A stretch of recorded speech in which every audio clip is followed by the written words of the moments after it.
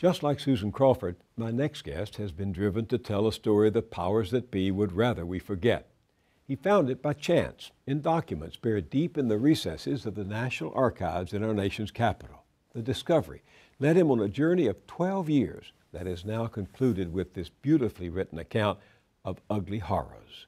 Kill Anything That Moves, The Real American War in Vietnam by Nick Turse. As all of us know, there have been many memorable accounts of the terrible things done in Vietnam, memoirs, histories, documentaries, and movies. But Nick Turse has given us a fresh, holistic work that stands alone for its blending of history and journalism, for the integrity of research brought to life through the diligence of first-person interviews. Those interviews skillfully unlock the memories of American warriors and expose the wounds that to this day scar the hearts and minds of villagers who survived the scorched earth of Vietnam. Here is a powerful message for us today, a reminder of what war really costs. Ironically, Nick Turse wasn't even around as the Vietnam War raged. He was born in 1975, the year it ended. Not until 25 years later, while pursuing his PhD in socio-medical sciences, did he discover the secret trove of documents that sent him on this long search. In addition to 2 earlier books and countless articles and essays, Nick Turse is managing editor of TomDispatch.com, the indispensable website if you want the news powerful people would prefer to keep hidden. Nick Turse, welcome. Thanks for having me on. Of the more than 30,000 nonfiction books that have been published since the end of the war, this is one of the toughest.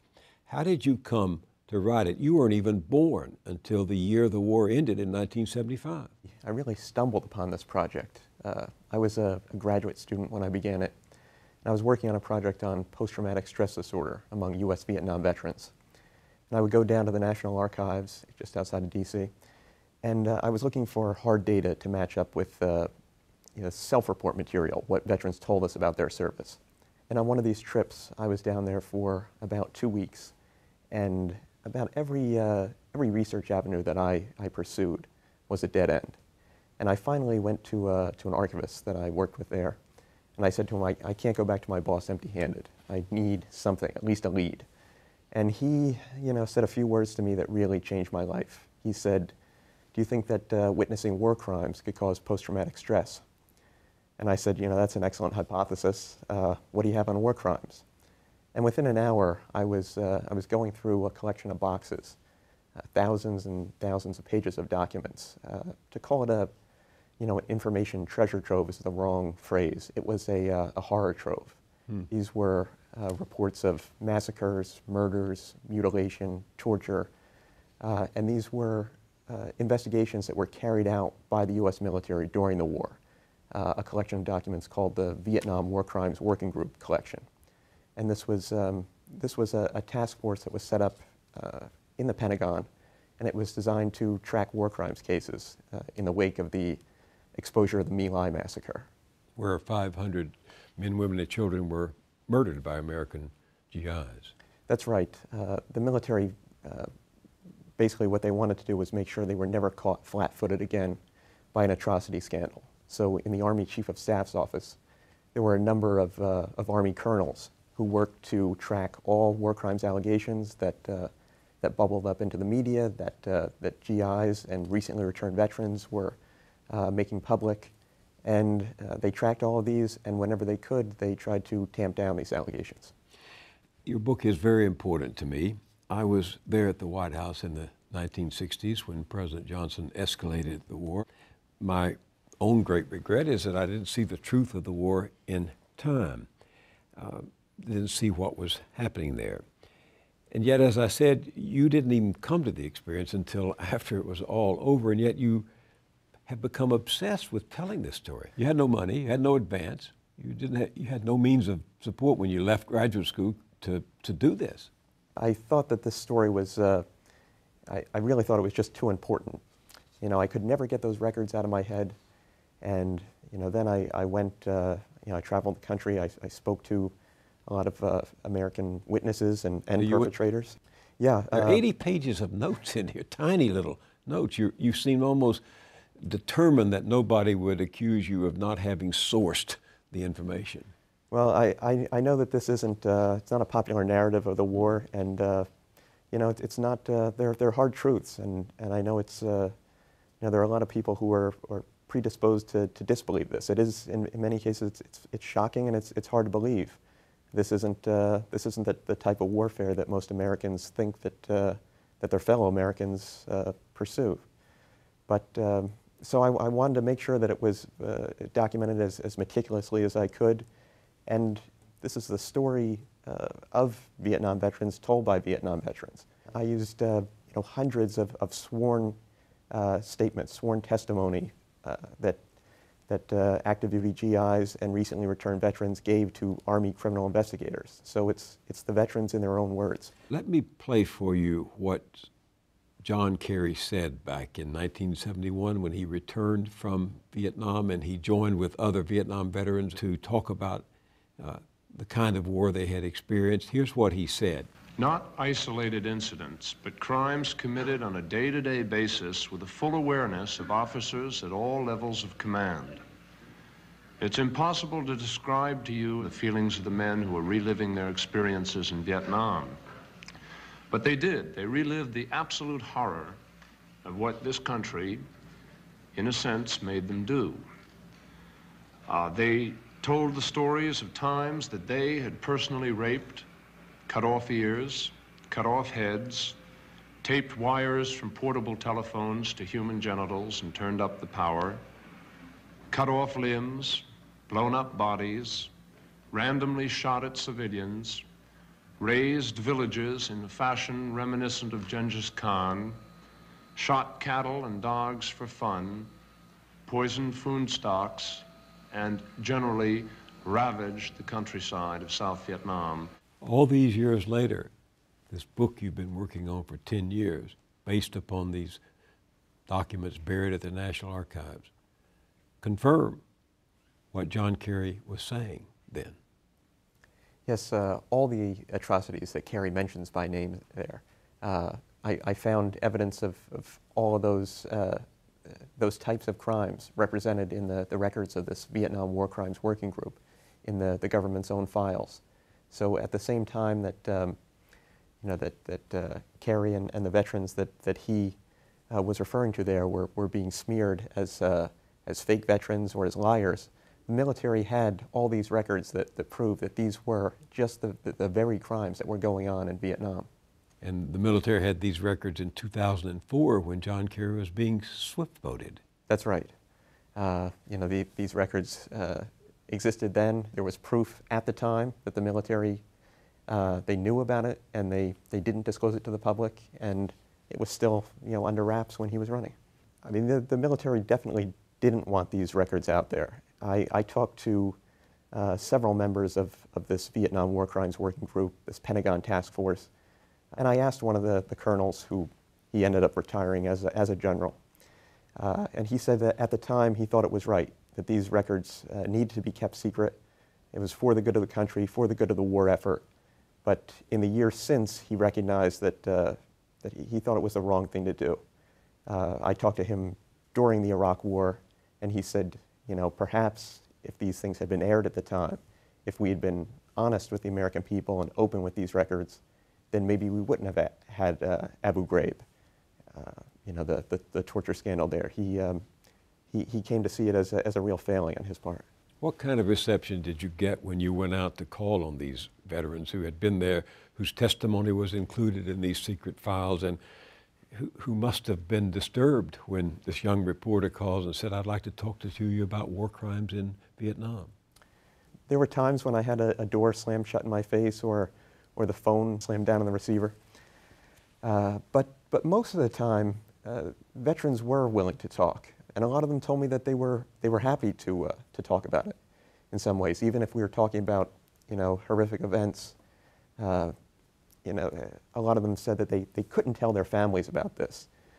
You know, it's not something they were able to talk about, but I knew something of their experience, and they were willing to walk that road with me. There's a medic, Jamie Henry, who seems to epitomize the stories of everyone else with whom you've talked. Tell me about Jamie Henry. Yeah, Jamie had a tremendous impact on my life, and You know, Jamie was, I found him through this collection of records to begin with, and then I sought him out.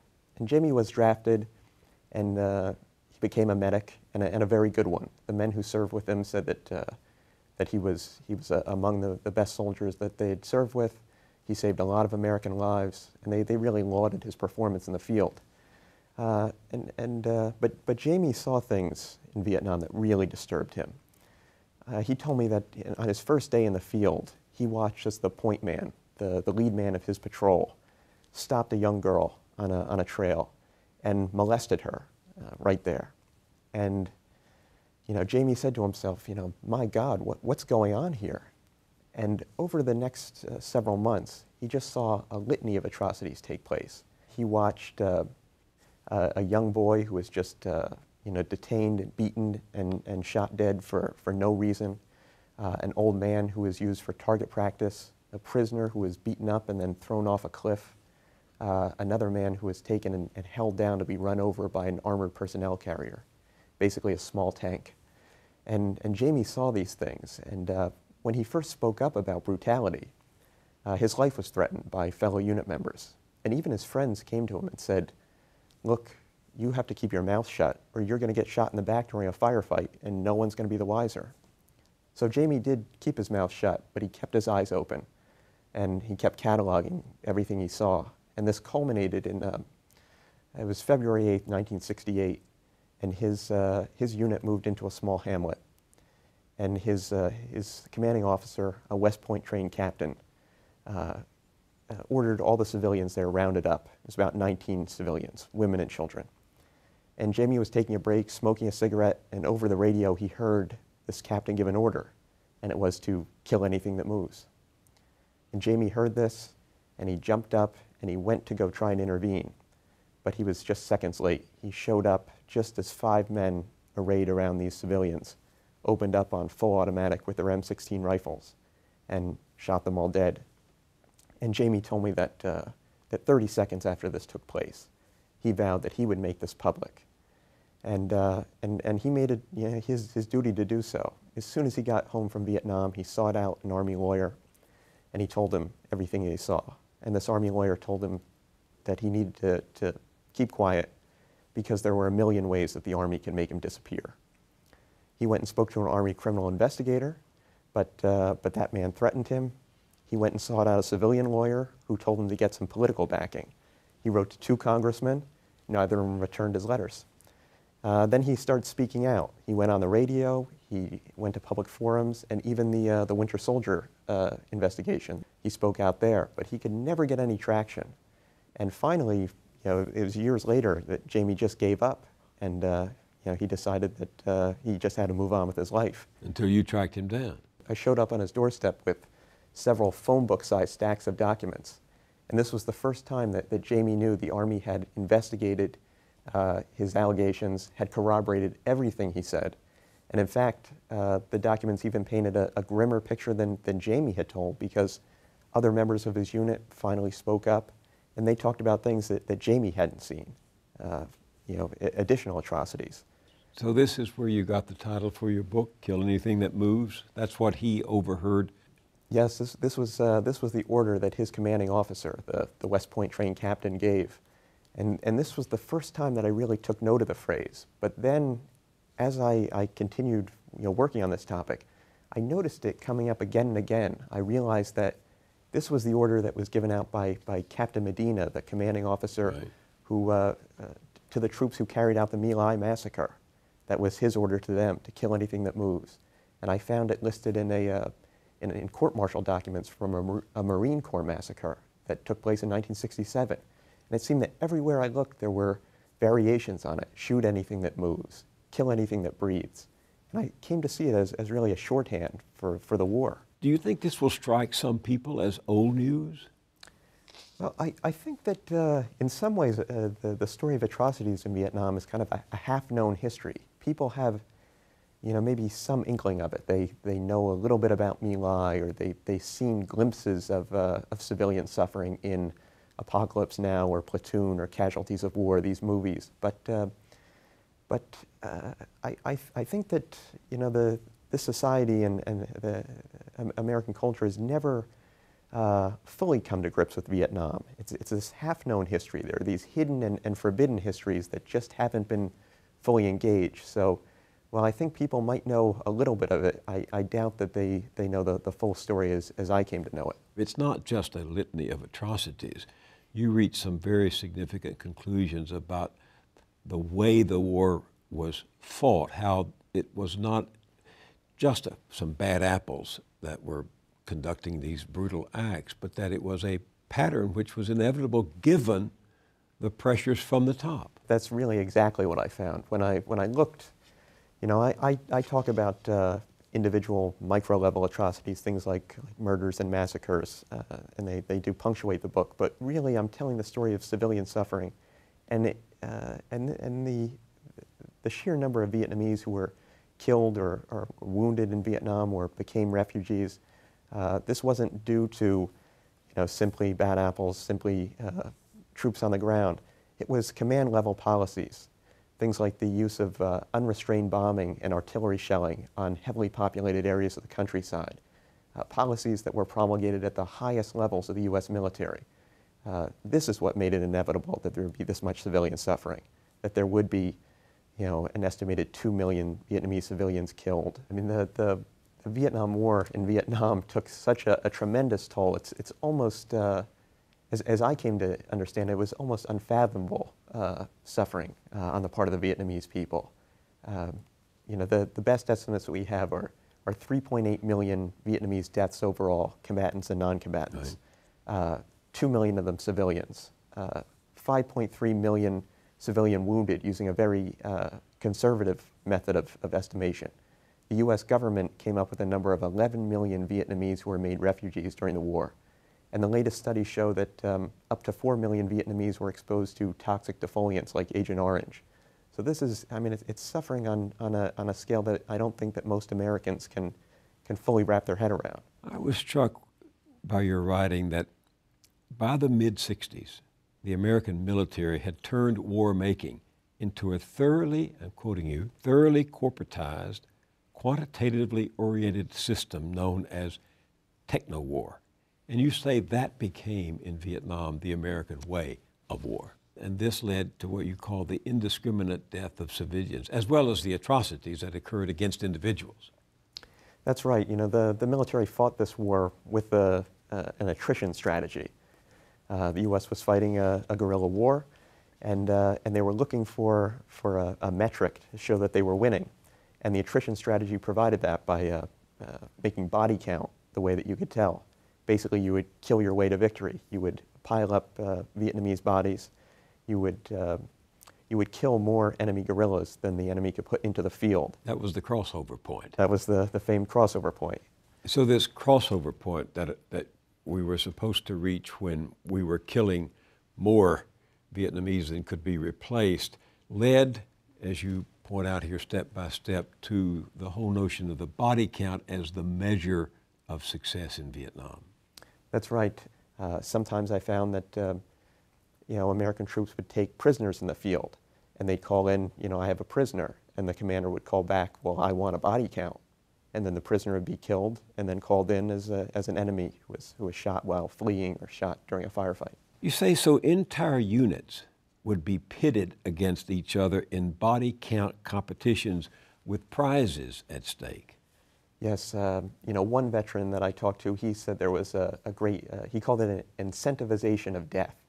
And I talked to many veterans who talked about this. They said that, you know, that this really messed with their value system, that they were told that, you know, if they brought in a dead Vietnamese, if they proved a body count, they would get 3 days of R&R at a beach resort in Vietnam, or they would get extra beer, or light duty when they were back at base camp, or medals, badges. So there were all these incentives that were pushing them to produce bodies. And then there were disincentives. There were, along with those carrots, there were sticks.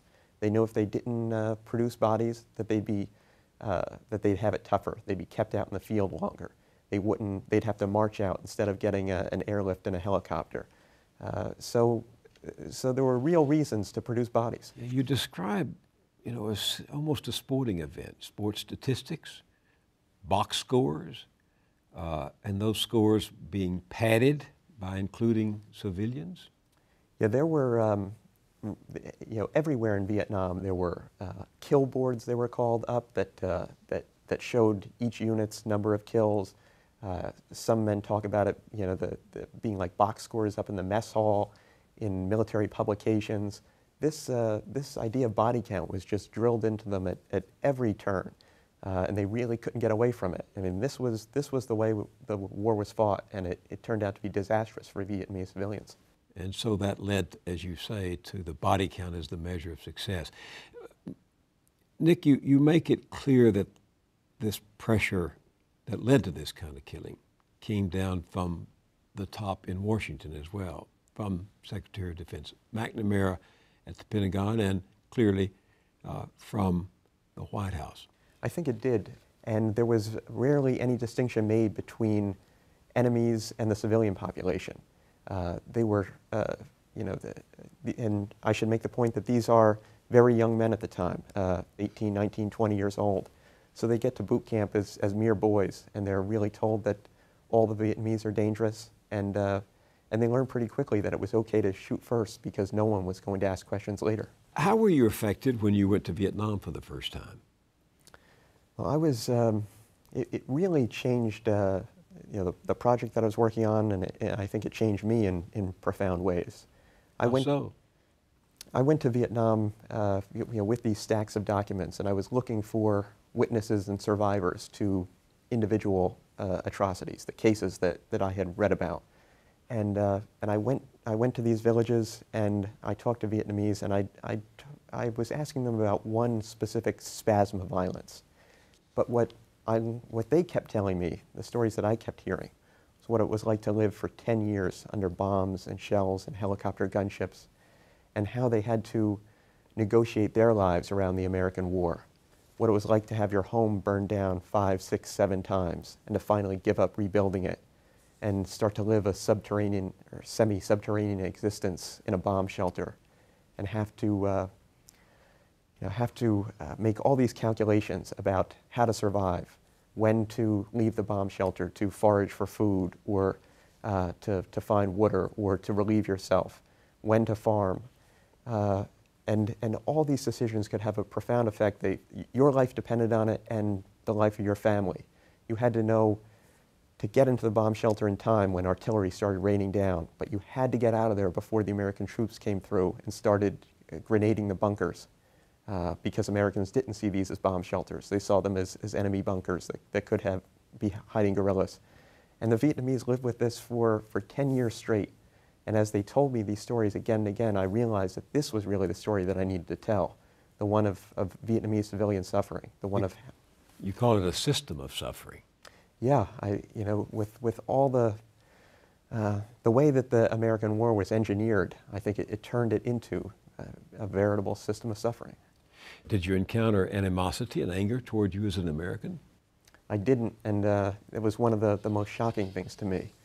That I would go into a village, and I would often be the first American they'd seen since the war, and I'd ask them to dredge up the most horrific events imaginable, the most horrible days of their lives, and then I'd ask these people to do it again and again to make sure that I got the story exactly right. And afterwards, I would be shocked to find them thanking me, that they expressed a great gratitude. They were amazed that an American knew something of the story of what they had lived through, the story of their hamlet, and they couldn't believe that someone had traveled halfway around the world to listen to them. Why are we talking about this? Do we think any good is going to come out of resurrecting the skeletons in the closet and bringing them out and exposing them in your book or in a conversation like this? Well, I'm hoping that it will have some bearing on the present. The U.S. is, of course, has been involved in constant warfare in Afghanistan, Iraq, Pakistan, Libya, Yemen, Somalia. There's military interventions taking place all over the world over the last decade plus. But I don't think that Americans really have a clear picture of those wars and what they've meant for people overseas, what they've meant to civilians around the world. So I hope that my book might be able to, to add to that conversation, to open Americans' eyes to what wars mean for people overseas. And if we're asked to send our brothers and sisters and sons and daughters to war, I think we should have some idea of what it means for the sons and daughters of people overseas. The book is Kill Anything That Moves, The Real American War in Vietnam. Nick Turse, thank you for joining me. Thanks so much for having me.